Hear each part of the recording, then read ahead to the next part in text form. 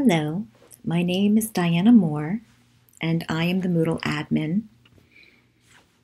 Today I'm going to show you how to log into the Moodle platform, where you will find any courses that you are enrolled in. You will have received an email message with a link to the Moodle platform. You can click on that link, or you can type the link directly into your browser. The link is brandman.moodlecloud.com. And when you click on that link, or you type it into your browser, you receive the login page for the Moodle platform, where your courses or course resides.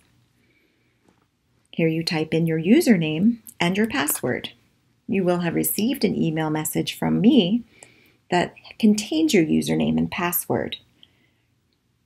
If you have not yet received that email message, then you might want to check your junk mail folder, as sometimes it does go right into the junk mail. If for some reason you don't find it in your junk mail, and you don't find it in your inbox, then you can reach out to me directly, and I will be sure that you have access to the course in which you are enrolled. My contact information will be at the end of this video.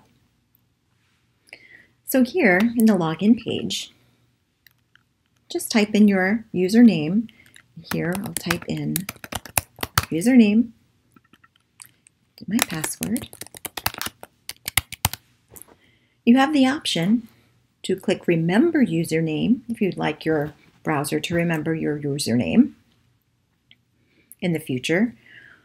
And if you have issues logging in, you can always, if you've forgotten your password, you can click on the Forgotten Your Username or Password link,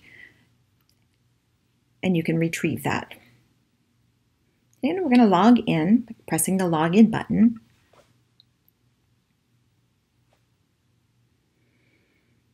And this is what you will see when you log into Moodle. My browser has asked if I want to save my password. So you have the option of doing that. All browsers are different in how they ask that question.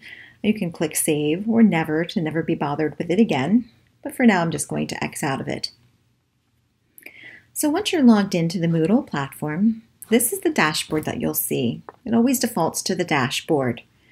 Any courses in which you are enrolled will be on this dashboard. And here I am enrolled in 2 courses.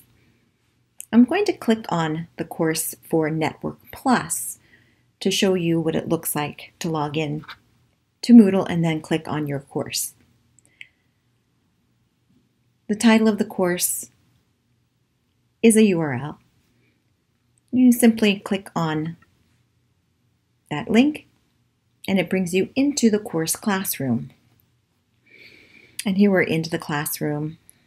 We have a description of our course and the virtual classroom links. From here you can log into the virtual classroom through Adobe Connect Pro by clicking on this link here, and we'll open up the classroom. There are other various pieces of information, documentation, courseware, software, books that you might need for this particular course, all here at your fingertips. On the left side, in the navigation bar, you can see the other participants, badges you may have received, any competencies that are needed, your grades. You can go back to the dashboard or the site home, view the calendar, any private files for this particular course or for you, and any of your other courses from this navigation bar. So we go back to our dashboard, and here we have a list of all of our courses. On the right-hand side, we have a list of those private files, of which there are none currently, a timeline for anything that may be due, other online users. Currently there aren't any but myself. Any badges you may have earned, the calendar, and any upcoming events on the calendar.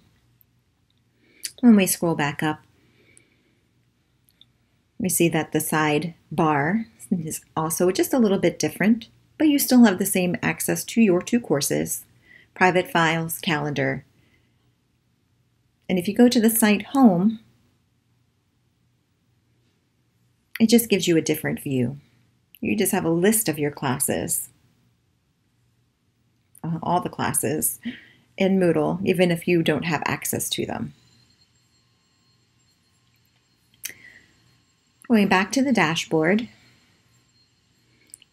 if you look at the upper right-hand corner where my cursor is, you see your name. I am test student. And here you can click on the down arrow or just click on the link that says test student.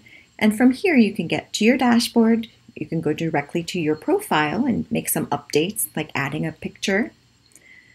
You can see your grades, any messages you may have, preferences for notifications and other things to do with the Moodle platform, and then you can log out. And that's it for the introduction to logging into the Moodle platform, a brief overview. There will be more detailed information available to you about navigating Moodle. And if you have any questions or concerns, please do reach out to me directly. Again, my information will be at the end of the video. Thank you.